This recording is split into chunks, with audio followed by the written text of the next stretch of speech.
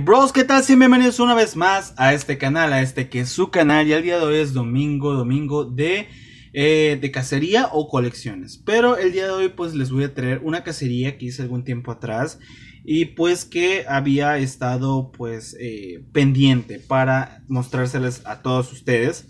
Y pues bueno chicos, antes que nada quiero agradecer a toda la gente que se suscribe, que comparte, que comenta, que me deja saber cuáles son los customs que vamos a ver en la nueva temporada. Un aviso, desafortunadamente ahorita no he tenido tiempo para empezar a crear. Todavía me voy a dar un tiempo para poder decidir qué customs son los que van a llegar al canal. Y pues bueno, ¿no? Vamos a ir viendo. Y en cuanto yo empiece a trabajar y empiece a hacer pues los videos, pues yo les voy a avisar más o menos cuando vamos a empezar con esta temporada. Porque honestamente a veces es un poquito complicado debido a los tiempos, debido al trabajo, debido a muchas situaciones, ¿no? También el buscar la figura base, la pintura, el material epóxico, los envíos que te llegan, si llega a tiempo, etcétera. Entonces, chicos, espero que tengan mucha paciencia y que sigan apoyando este canal. Así que vamos a empezar con esta cacería de domingo. Y pues bueno chicos, la primera figura que les quiero mostrar es a este Spider-Man, que en lo personal yo desconocía que existía. O sea, he visto una breve referencia de él en un pack que viene con un Spider-Man normal, con lo que es la máscara y parte de lo que es pues el pecho, ¿no? Como que la armadura, ¿no? Este Spider-Man busqué en internet pues alguna referencia y se llama Spider-Man Night. La verdad es que está bastante padre. Lo que puedo notar aquí pues es que tiene una máscara totalmente diferente, más como de armadura, literalmente una armadura. Vemos muchos detalles, chicos, vemos bastantes detalles en todo lo que es el traje, desde las piernas hasta los brazos, todo, como pueden darse cuenta ahí. Hasta pareciera que puede mover las piernas o los pies, pero no es así. Aquí lleva algo que desafortunadamente pues no venía cuando yo lo adquirí, pero pues ya de haberla encontrado pues está bastante bien. Esta figura me salió en $4. La compré donde siempre le compro las figuras. Y pues la verdad me gustó bastante el diseño. Creo que está bastante bien. Y creo también que Hasbro debería de reempacar esta figura, hacerla un poquito más, no sé, con un color un poquito más fuerte, a lo mejor algunos detalles extras, y creo que se vendería bastante bien. Vamos a poner por aquí nuestro Spider-Man Knight. Y pues bueno, vamos a seguir con esta cacería. Otra de las figuras que me sorprendió bastante, chicos, que no sé si ustedes la tengan, es a este Aquaman. Este Aquaman, pues ya saben, el precio ahí dice $5. La verdad es que me sorprendí bastante cuando lo vi. Y buscando referencias así rápido, esta es de la Justice League America. Y la verdad, está bastante padre. Otra de las cosas que encontré de esta figura es que es de Hasbro. Yo la verdad desconozco si esta información sea verídica o en su defecto sea, no sé, sea fake. Pero si esto lo hizo Hasbro hace muchos años, pues debo decirle que las articulaciones estaban mucho mejor que las Titan Heroes, ¿no? La verdad está muy padre. Me gusta el diseño, miren. Tiene bastantes articulaciones, ahí podemos ver que se mueve bastante bien. No puede mover los brazos hacia los lados, pero es lo de menos. Vemos que la parte de abajo pues está con su pantalón, o sea, es tela, literalmente esto es tela. Y la verdad está bastante cool, chicos, la verdad. Miren, aquí también tenemos lo que son como las aletas de nuestro Aquaman. Y pues puede mover los pies, miren, incluso puede mover los pies, se puede posar como dicen por ahí. La única referencia que yo vi de este Aquaman, chicos, es en Mercado Libre México. Dice que cuesta 500 pesos, algo así como unos $25. Me gustó bastante, creo que es una figura coleccionable que a lo mejor muy pocos tengan o tienen. No sé si hay alguna otra más por ahí, a lo mejor de un Superman, a lo mejor de una Wonder Woman, pero la verdad está bastante padre. Me gusta el concepto de pues de lo que es la cara, el cabello, parece hasta Dragon Ball. Y está muy padre, la verdad, está muy padre. Está un poquito pues ahí media usada, pero pues obviamente ya le dimos su limpieza. Yo creo que hay que limpiarla más y hay que detallarla un poquito ahí para que se vea mucho que mejor. Y vamos a poner por aquí a nuestro Aquaman, espero no se caiga. Vamos a ponerlo allí para que no se caiga. Bueno chicos, siguiendo con esta cacería que había hecho, pues también me encontré a este Batman, que está bastante sencillo, chicos, pero que tiene la armadura negra. Y pues también me costó 5. De hecho lo compré en el mismo lugar donde siempre compro.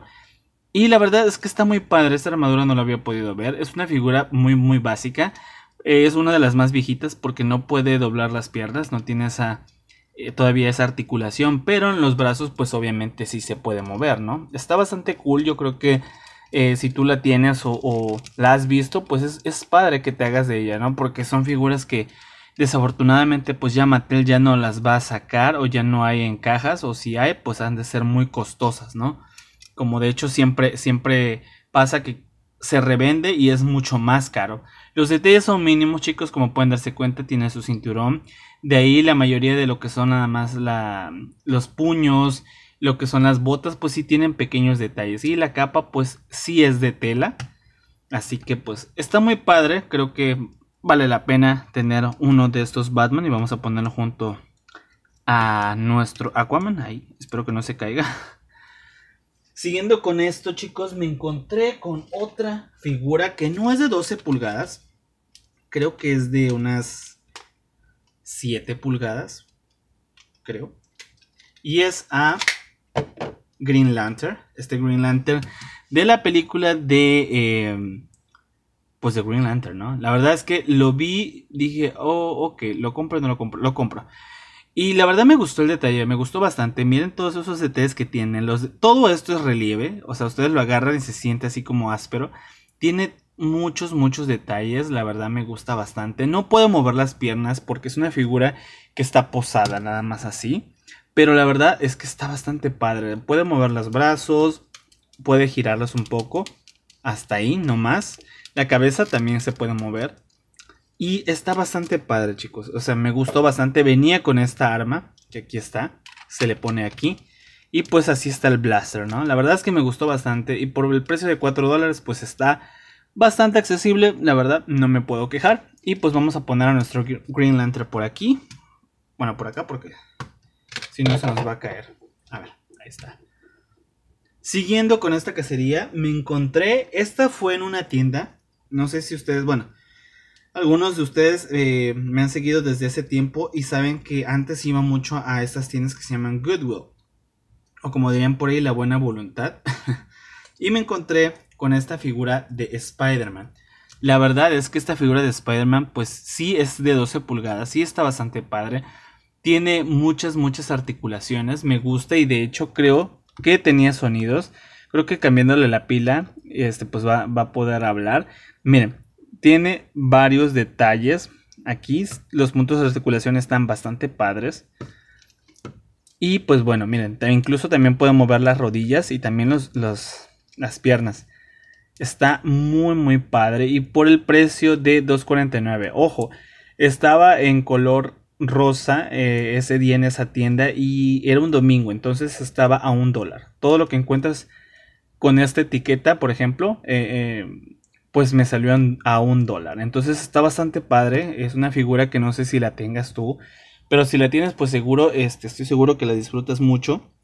Y pues está muy cool. O sea, como les digo, me falta ponerle pilas. Aquí yo creo que le podemos cambiar y pues se va a escuchar lo que dice.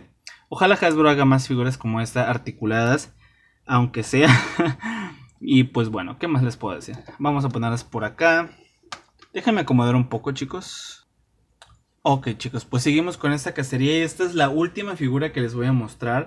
Para esto, pues yo creo que vamos a tener que quitar a todos, pero les voy a ir enseñando qué figura es esta. Es una figura de más de 12 pulgadas de Wonder Woman. Voy a mover un poquito aquí el trípode. Aquí, como pueden ver, es una figura bastante grande. Me gustó bastante. La encontré en el mismo Tianguis en un precio de $15, algo así como 300 pesos, yo creo. Y la verdad es que no me puedo quejar. Está muy bien cuidada. Los detalles que tiene están muy bonitos. Las articulaciones son casi nulas, chicos, pero pues puede mover los brazos, las manos, como pueden darse cuenta. La cabeza también se puede mover hacia los lados. Y las piernas, pues muy poco movimiento, pero De ahí en fuera, pues la verdad la figura luce bastante bien y yo creo que no sé si haya llegado a sus países, a sus ciudades esta figura de Wonder Woman, pero la verdad está bastante cool. Y bueno chicos, si les gustó el video, por favor, regálenme un gran like, revienten ese botoncito por favor, ya que me van a ayudar bastante. Déjenme saber qué más quieren ver en el canal, suscríbanse, compartan. Y pues yo me voy sin antes recordarte que pues vamos a seguir teniendo más de lo que a mí nos gusta, más contenido, más colecciones, más unboxings, más customs. Y pues nos estamos viendo hasta en un próximo video. Feliz domingo y pásensela súper bien.